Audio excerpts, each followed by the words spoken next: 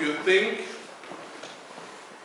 you think God's faithfulness is not great, let me see your hands up. I put my hands down. But if you think truly from the bottom of your heart that God's faithfulness is great, let me see your hands up. Amen. Put hands. Because His faithfulness is great. Amen. Happy Sabbath, God's people. Are you happy, church? Yes. Yeah. So happy Sabbath, God's people. Happy Sabbath.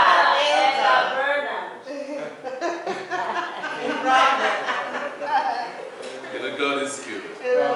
God is good all the time. All the time, God is good. Today, I'm at our church, our very lovely and beloved Seventh-day Adventist Church. Amen. The chosen people. The special people. The special people. The people who are called to deliver the message of the three angels. The remnant. It's important for us to know that we are the remnant. Because, you know, that remnant, nobody wants it. Everyone's had a field, and they let the remnants there. And God says that's what you are. You are the remnant, the few ones. The ones that could not be consumed. Not because they're not good enough, but because they just left it there. And called to do the work of God. Called to do the work of God. Let us pray. Dear Heavenly Father, we come before you, and I stand before you, our God. I stand before you, I stand before your throne to deliver your message to your children. This altar, this pulpit, you have given me at this time to be your messenger and deliver your message. So I can only invite the presence of your Holy Spirit to be with me at this time and to be with your children as I deliver this message in Jesus' name. Amen. Amen. This message I have titled Between Law, Grace, and Faith. There's something happening. The law, grace, and faith. Something is happening. The Bible packages those three things. The law, then the grace, then the faith. And in all of this, we as children of God, we are relevant. And the things that we do and our understanding of these goes a long way in fostering our relationship with God. In pleasing God as our Father. Our understanding of the law, God's grace, and the faith that we profess, they go a long way in fostering our own relationship with God. If you don't understand them, then you will not understand God. If you don't understand the purpose of the laws of God, then you will not know who God is. If you don't understand what God's grace means, then you will not understand your Maker. If you don't understand what your faith represents, then you cannot have any relationship with Him. It's difficult, very, very difficult, to say I have a relationship with God and don't understand what God's laws are, what God's grace means, and what does my faith mean. Because in God's law you will discover God. In God's law you will do what? You will discover who God is. Amen. In God's grace, you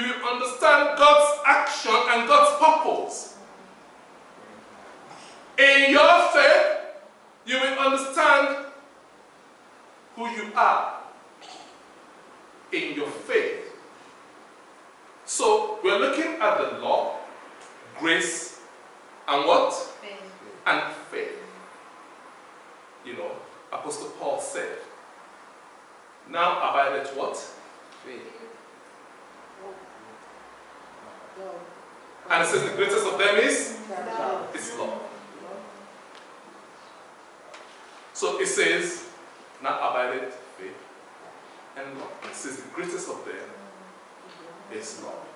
But today, I'm not making the same analysis when it comes to law, grace, and faith. Honestly, before the throne of God that I stand, I don't even know which of them is greater. I don't, but the Father does. And in the course of the sermon, the truth will be revealed to us. I have decided to make it that way with my maker. You see, I'm building an online school. And I'm preparing lectures for my online students. And I've been thinking, what's the best strategy to use? Do I go make all the researches and then teach like I am perfect? Do I just do it? And then the students can see my errors. When I make a mistake, I say to them, you see, when you're programming on a computer, that's actually how you make mistakes. And it's when you make these mistakes that you then can correct yourselves. And they can, you know, can then go back, because there is no person who programs a computer today. There is no person who developed any kind of computer programs today that started being perfect. No matter how good you are today, you make mistakes. And no matter how good you are today, you make mistakes.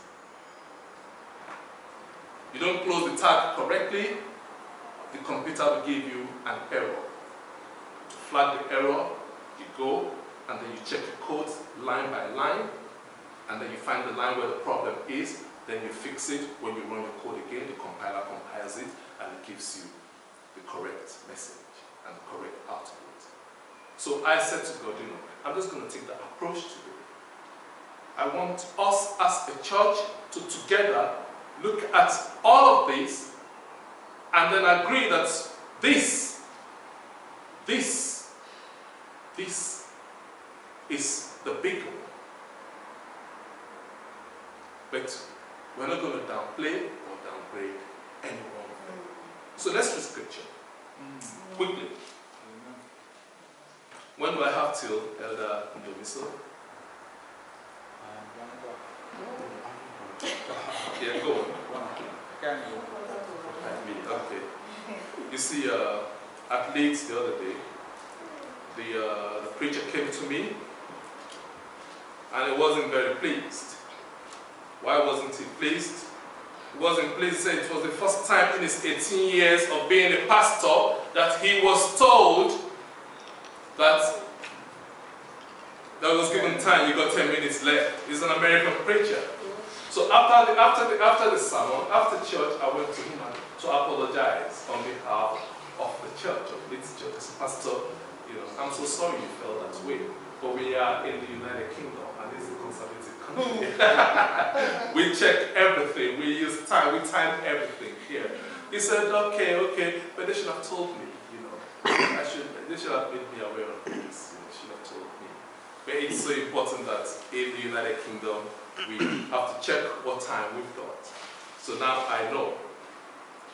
Now, Ephesians 2 verse 8 says, God saved you by His grace when you believed.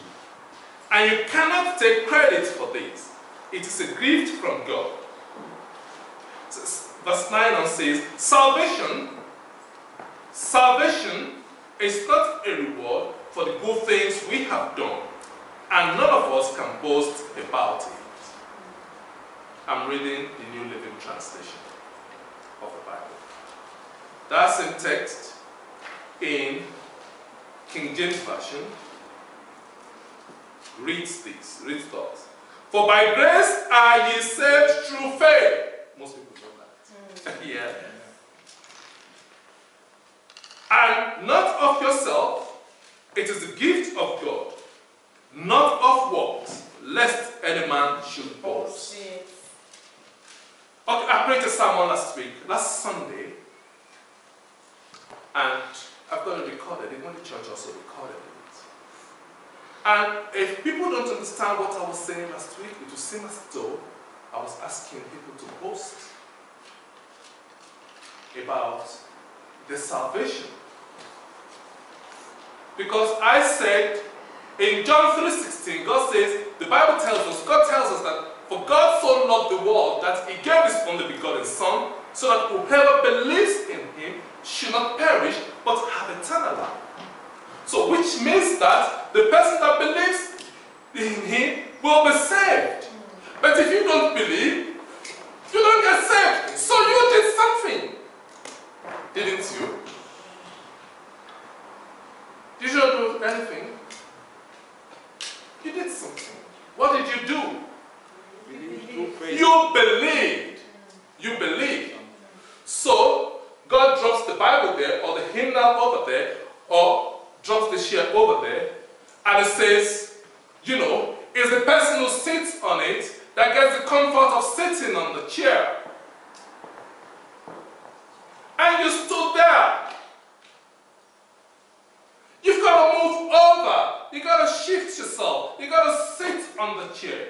Otherwise, you do not enjoy the comfort of sitting on that chair, would you? So you make that effort, you make that move. You believe. And I said to them, like I'm saying again today, that even though you believe, but the Bible also tells us that God helps us. God prepares our heart. We do evangelism, don't we? And each time we pray for evangelism, when we're going out for evangelism, we pray that God will prepare the heart of the people who will knock on their doors, so that they will be receptive to our message. If God does not prepare the heart, the person will not be receptive. So the day that somebody preached to you about Christ Jesus, God has already done the work. Either you were born in a Christian home or somebody knocked on your door, your heart has already been prepared. You have been prepared to be special. You have been chosen to be the special person with a special relationship with God. Either by the incident of your birth, either by the programming of your heart, preparing it for the message of salvation. God, you know, it is the God that will say, I present to you life and death, but choose life that you may live. Amen. It brings the option, but it prepares you for it. You could still resist it, but it prepares you for it. And because you have refused to resist it, you have become saved. So that's why the Bible makes it clear to us, say, for by grace are you saved through faith. So God makes it makes us know that our faith is important in this transaction.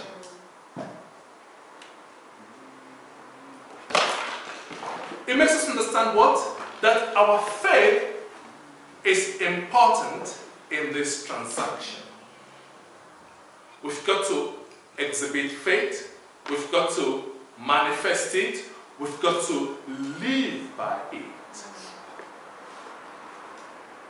He said we live by faith and not by sight. We've got to live by it. Because we're ready to live by faith, we take actions that ordinarily we wouldn't have taken. We take actions that we wouldn't ordinarily have taken. So you will go and enroll on LPC, knowing that you will pass your LPC. Why? Because you are exercising faith. You are exercising faith in God, that God will see me through. It is that faith with which we do a lot of things. But the most important of all the faith is the one that we manifest in the Father, that we profess in the Father. So that we do something. Because it says don't take credit for it. Don't take credit for it. Do not take credit for it. You're saved by faith, by grace through faith, but don't take credit for it. Okay, we'll come back to that. But I just want us to read Hebrew 10:38. Let somebody open it and read it. 38.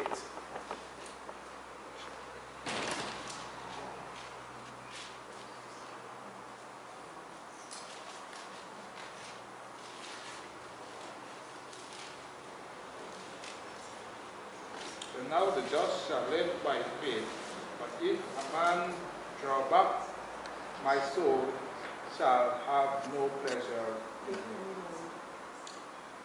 Any man, sorry. Then now the just shall live by faith, but if any man draw back, my soul shall have no pleasure in him. Okay, let somebody else read Galatians 3:11.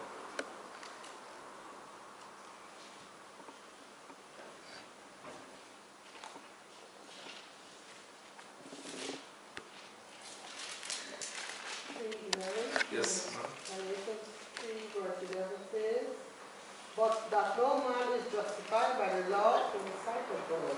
It is evident, for the just shall live by faith. Okay. The just shall live by what? Faith. Faith does not kill. It gives life. Faith doesn't do what? It doesn't kill. It doesn't kill. It gives life. You know, today I was reflecting on the children of Israel in the wilderness and when they murmured against God. Now the Bible says they murmur. The Bible did not say they complain. It says they murmur. And I just want everyone to know that there's a distinction between complaining and murmuring. When you complain, you go with an argument. You go with an argument to say, this thing happened and I'm not happy with it. And we read in the Sabbath class today that God says, come, let us reason together. So he will not blame you after he has invited you to come, let's reason together. He will not blame you when after he has said, come boldly before the throne of grace. He wants us to approach him. My wife was saying, and we sang, grace that taught my heart to fear, and grace my fear relieved. So God doesn't want us to stay away from him. He wants us to come to him. Complain, you make your case, you make your argument. Murmuring, nobody knows what you're talking about. Because you're not clear, you're murmuring, you're being inaudible. And God does not want that of his children. He doesn't want us to be what? To be inaudible to him. He wants us to be clear to him. Whatever you have to say to God, good or bad, be clear. And then when you're clear to him, then he will come to you and he will say, you know that. Actually, my hand was not in it. Actually, you have to pass through it. It's a test for you, and you got to pass through it and pass your test. He will come what? He will come clear with you. And at the end of the day, you will be clear with God. There's nothing you take to God that you don't receive a message back from God. It has never happened. Never. No matter how bad the situation is, then at the end of the day, you will then see why God took you through it. And they say, so it's because of this that happened last time. It will then make sense in the end. Even if not in this world, in the world to come. You will then begin to make sense of a lot of things. And there are so many things that we will make sense of in the world to come that we cannot make sense of in this world. And I'm not telling you this just to persuade, just to make your heart feel good, which of course I must do. It's my calling as a child of God to one another. But I'm telling you because it is the truth. It is the truth. God tells us that when we meet Him face to face, a lot of things will be revealed to us. That's what the Bible teaches us. That's the instructions of God to us. Because many things that's happening today, people ask that, they say, if there's God, why would this happen? If there's God, why would that happen? So they don't make sense to us. But God promises us that at the end of time, when we meet God, then all of these things will then make sense to us. But there's nothing as a Christian that you present before God that He doesn't clarify to you in the end. That you don't make sense of and say, okay, that was why it happened. So the faith that we profess in God, our faith gives us life. God's grace. God's grace. God's grace is who? God's grace is personified. Does anybody know what personification means? Given a human quality. Yes, given human to an abstract thing. God's grace is personified in who? In Jesus Christ. Jesus is God's grace personified, the gift of His Son. For God so loved the world that He gave His only begotten Son, so that whoever believes in Him should not perish, but have eternal life. So God personifies His grace. That gift, that none should boast of, that is not of work, that gift is Jesus Christ Himself. Amen. So it comes in the form of man, God in person, God in flesh, died for humanity on the cross, died for everyone on the cross at Calvary, resurrected on the third day, ascended unto heaven, sits today on the right hand of the throne of God in heaven. We exercise faith. That's our belief in Him. Faith is such a big concept that you can apply it in different situations. Somebody who doesn't have money and got admission to come and study law. I'm talking about myself. In 2006, I didn't have a penny, but I had an admission letter in my hand to come and study law at BPP Law School, a private law school. And the law school says, you can accept this offer with £50. Just an acceptance. Because that is law. I didn't know that because I hadn't studied law. But that is law. Even you can accept a deal of £1 million by paying just £1. That £1 that you pay now forms a contract. Yes. Now you can then pay the balance any other time, but you have established a contract with just £1. That's why when you speak to your creditor on the phone, and they say, well, how much can you afford today? Do you know what they're trying to do? And this is law talk now. You know what they're trying to do? Even if you're owing them £10,000, the moment you pay £10 out of that £10,000, you have admitted to owing them. The contract. So that's why they always tell you, it's not about how much, just pay some, anything you can pay today. Because they want you to commit to owing them. But if you don't pay any money, you can come tomorrow and say, I'm disputing this debt. And in order to say, I'm disputing this debt, they cannot chase you anymore. Because it's no longer a debt. It's a case now.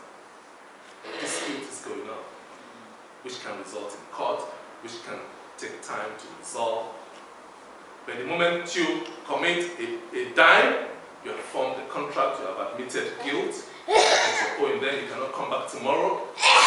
No, I'm not paying. The court's just going to ask you and say, then why did you pay that thing? Guilty. Owing your contract. So, I was saying last week actually, I was saying how God is the best lawyer that I know. Every time I read the Bible, I see God having a deal with us. It's always dealing. It's always dealing. That Bible is a book of the law, as it's described. It's a book of the law. In it are all sorts of contracts.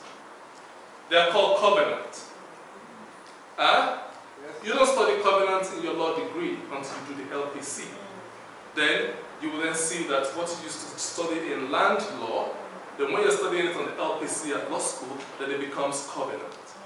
Then you begin to see the restrictive covenant and the other sorts of covenants in land law. It's such a complex thing. But when you read the Bible, when you were studying your LPC and studying land law, were you not constantly coming back to the Bible?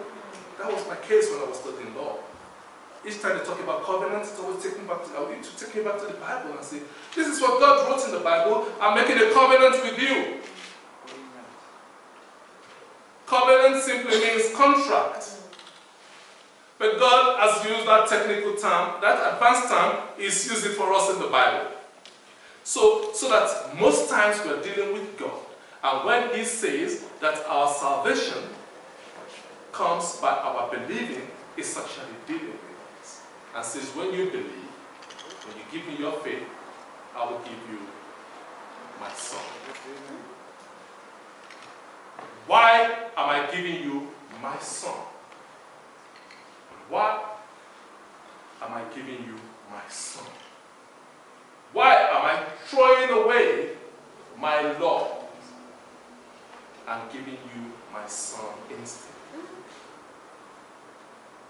Why did God say, for God so loved the world that He gave His only begotten Son, that whosoever believes in Him shall not perish, but have eternal life? Because remember, we are looking at the law, God's grace, and our faith.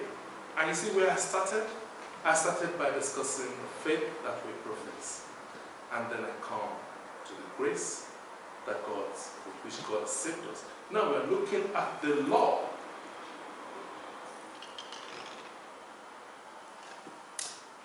The law. The law was there. But God brought His Son. He gave us Jesus Christ and said, no man shall be justified by the works of the law, but by faith in Christ Jesus Christ. Yet I came here today as a Seventh-day Adventist, a proud one, to keep God's law. And sometimes that might make me sound like a fool, because I stand here to tell you the law cannot save, and yet I take the time to keep that law that I know cannot save me. Many things in Christianity sound foolish. Like I was saying to the church last week, I said, even believing that God will save you sounds foolish and stupid. To believe that a man died, that God sent His Son from heaven. Have you discussed that with your friend? Don't they make you feel stupid? Those atheists, They don't believe it. that God came down from heaven to save you. They ask you, save you from what? And you sit there and look at them and say, why can't they get it? Jesus Christ. What is this? You sound like a fool. Admit it. The Bible says a fool says in his heart that there is no God. But many times I said to God, I sound more like a fool, believing in you. Do you know if it makes sense this place will be filled today? Amen. Am I shouting? Amen. It will be filled, amen, yes. It will be filled. If it makes sense, this place will be filled today. It's because it's so stupid. Admit it. Admit it. You've got to admit it as a Christian. That you sound stupid to the unbelievers. Yes.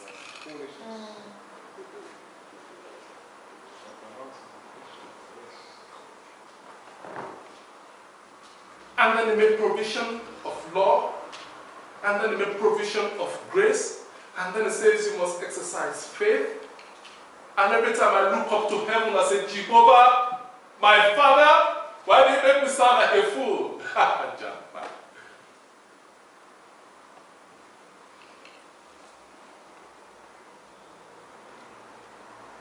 That's why I say that faith is a small thing. The faith is a small thing.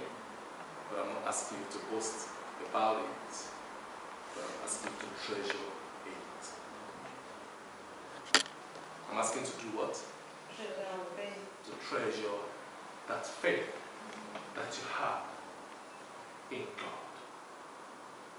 That you believe that He sent His Son from heaven, that came down to represent His Father, and that He died for your sins, and that on the third day He resurrected from death, and then He stayed on earth again for another 40 days, and then ascended unto heaven, and now sits at the right hand of the throne of the majesty of God the Father, and makes intercessions for you and I.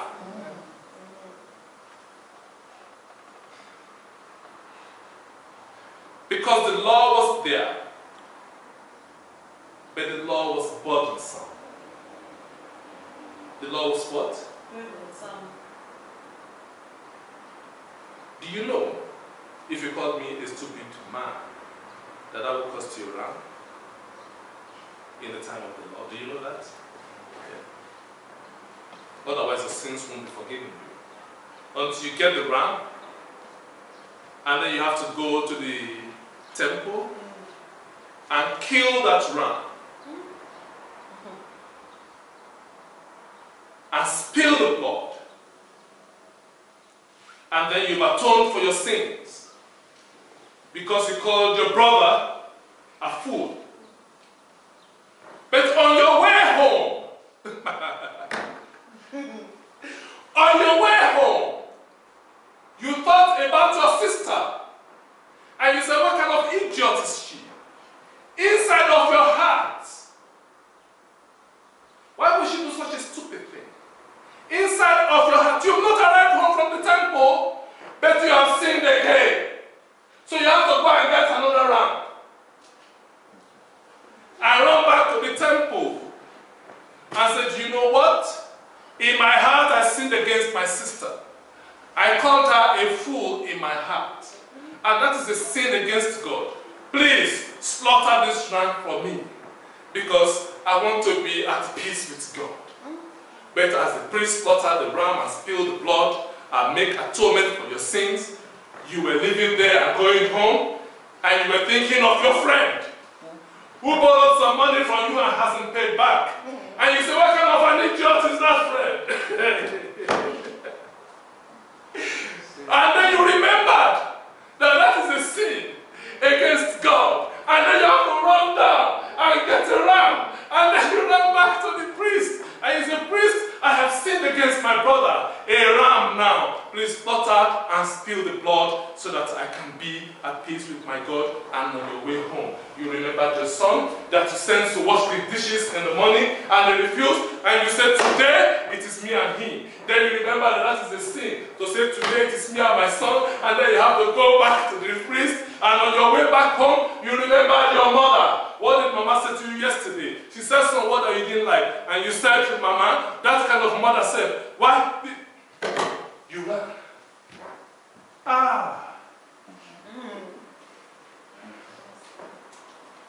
And God said, they cannot be living like that. Yes. Amen. They cannot be living like that. I think I preached a sermon before. And I said, the children of Israel didn't even know that they needed Jesus. But God knew that they needed him. God knew that the bondage of the law was too much to make it what will save man. You see why I keep the Sabbath? Because God did not say the bondage much to keep. God knows we can keep the laws. But God knows that the bondage of the law is too much to keep to save man. Amen. That's why the Bible tells us no man can be justified by the works of the law, but by faith in Christ Jesus. Because the law is not bad. The Bible makes it clear in the book of Romans chapter 8. It says, is the law therefore sin? What did the Bible tell us? It says, God forbid. The laws are good because they demonstrate a relationship between father and son. It's only the one that is your father that can tell you what I just told you, my son, today. Amen. I took you outside and gave you some lashing with my mouth, didn't I? Admit it. And I could do that because I'm your dad. If I wasn't your dad, I wouldn't even notice it, would I? That's why when we grew up in our culture, you know, when somebody comes and corrects your son, you don't go angry with them. You actually appreciate them. Because it's only somebody who cares that will see that your son is doing something wrong. I won't wait until the father comes. I'll go there and say, boy, you shouldn't be doing things like that. And we've always told our children when someone corrects you, don't you ever tell them that's none of your business. Because I get that a lot. When I see a young boy smoking out, I always point to them. I've kind of stopped it now. But I will go to them and say, why are you smoking? You're too young to smoke. And they'll say, go mind your business. Man. You know. But you're too young to, you shouldn't be doing it. You know there's no health benefit and there's nothing you gain from doing this thing. It's a go mind your business. But I think, you know, so better I've always told my kids, if you're doing something wrong and somebody comes and tells you off, don't you ever tell them to go mind their business. Because they care.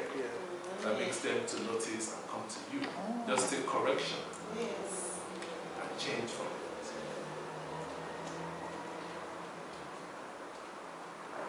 So the law is not sin, it can never be sin.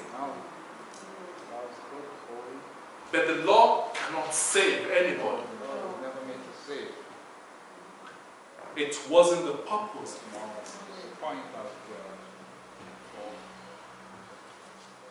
Thank you very much, Elder. Because you would not know sin, except the Lord says, thou shalt not. the law forbids you from doing some things that are wrong. Then when you sin, you know you have sinned. And then you can come to God for forgiveness. And the law was doing that. It was doing that. But the burden of it was too much. And the people didn't get it. That they are not getting salvation from doing this thing. And it's not making them to be a better friend of God for killing all the rams. That the high priest had to atone for his own sin. A sinful high priest. How could he take away your own sin? But the law is not bad. Listen.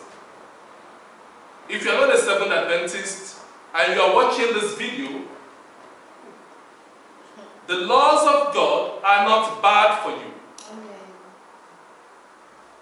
God gave the Ten Commandments as instructions to us as a form of relationship with Him. In fact, the Sabbath law, God tells us repeatedly in the Bible that they are a sign that He is our God and we are His children. That's why all Seventh Adventist people, that is why we keep the Sabbath law. Because it's a demonstration of our relationship with God. That we belong to Him. That we are His children. And you can join us. You can join us. You can go look for a Seventh Adventist church and find out more. Join us. Come join us. Come learn more about the laws of God. Come learn that we Seventh Adventists, us Seventh Adventists, that we don't believe that the law saves. We do not keep the law of God because we believe that's what saves us. No, we are saved by grace through faith. Amen. We are saved by grace through faith. It is what the Bible teaches us. It is what we believe. It is what we uphold. But we have never believed one day that the laws that God gave us on how to conduct ourselves as a sign of relationship with Him, we have never believed one day that it is wrong. Church, have you ever believed that? Interestingly, the Bible itself, from Genesis to Revelation, never told us that the laws is wrong.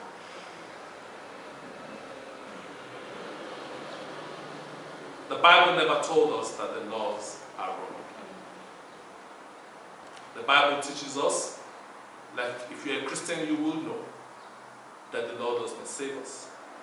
But the Bible never asked us anywhere to throw God's law in the garbage bin. No.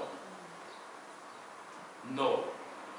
God never told us to throw His laws in the garbage bin. Search your Bible from Genesis to Revelation.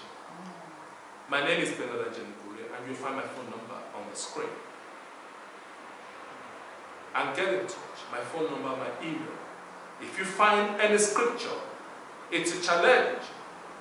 If you find any scripture where God says, ignore my laws, throw them in the garbage bin, they are no longer relevant, you can live as you like and disregard my laws, then please get in touch. I would like to discuss that with you. But if you searched your Bible and you didn't find any such, please go to the nearest Seventh Adventist church to you. Ask for the pastor, ask for the elders there, and come in and learn more about the Seventh Adventist faith. Because we do all we do. We do everything that we do because of our love for God. We do everything that we do because of our love for Jesus. We do everything that we do because just like you're seeking the truth, we sought the truth.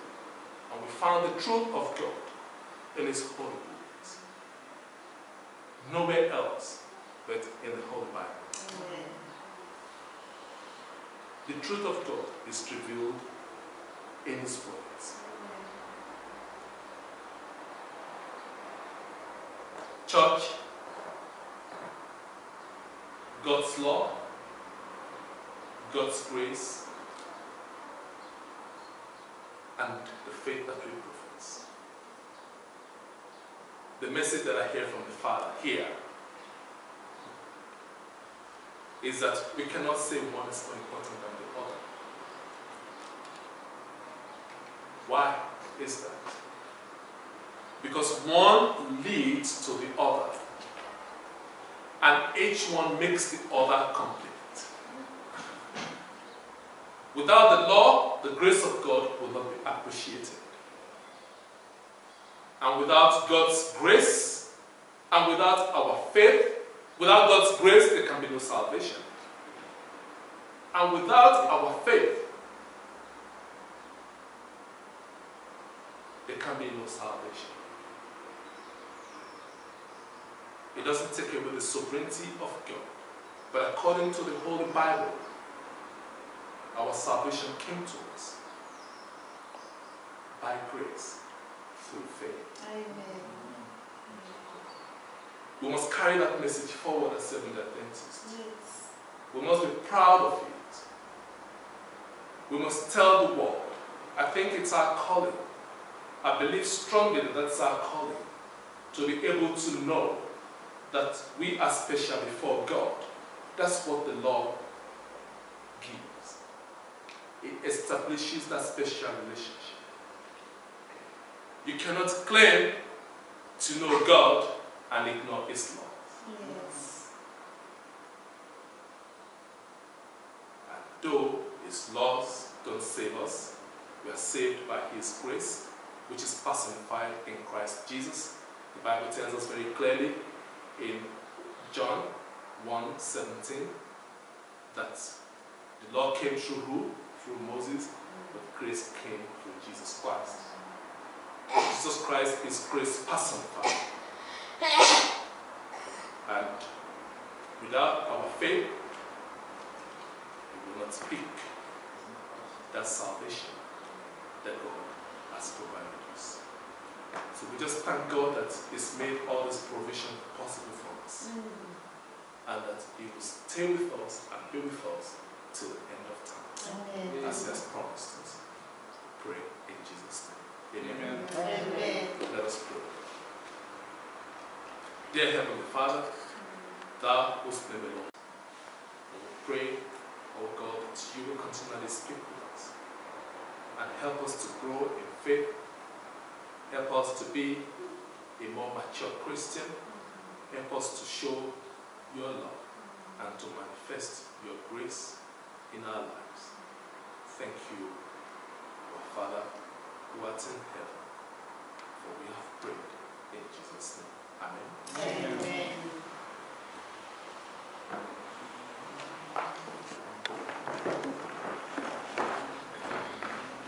Our closing hymn is going to be 119.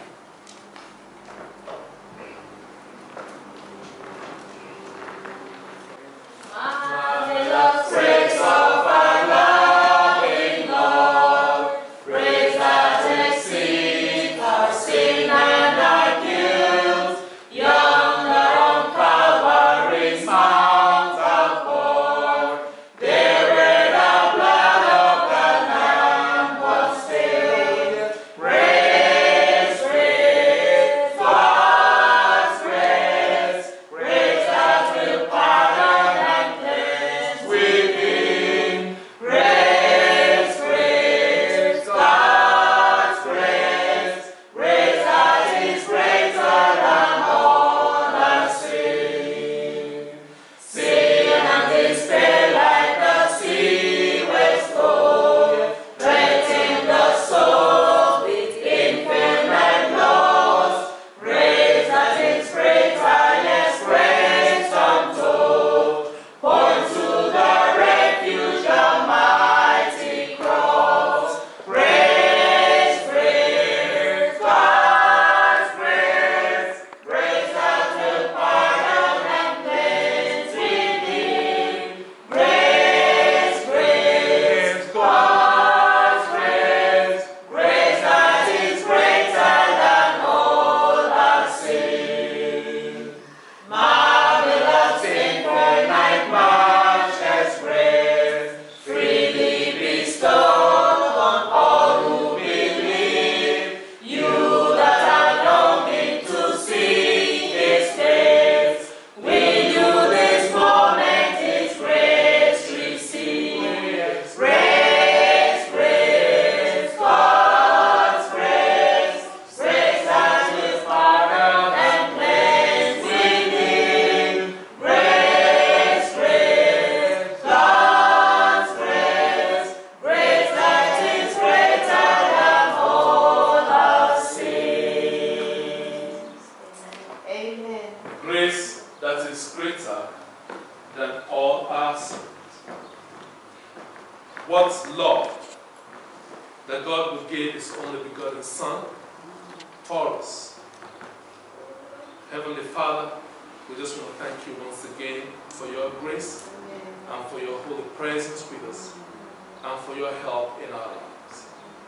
Our prayer now as we come to the close of our service today and of our worship today, that You, Your worship will never end in our hearts and in our homes, and that You will always be our God, that You will cleanse us of all our sins and all unrighteousness, and that You will stand for us and speak for us. Always we pray in Jesus' name. Amen. Amen.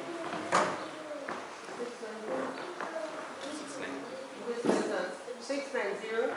690. 690. This gives us, Lord, with blessings we pray. As from thy worship we go our ways, guiding life's conflicts all through the day, saving thy kingdom, thine be the praise.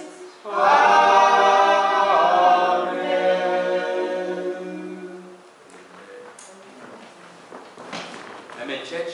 Amen. We're coming to the end of our service. Thank you very much. Wishing you a happy Sabbath and a wonderful week.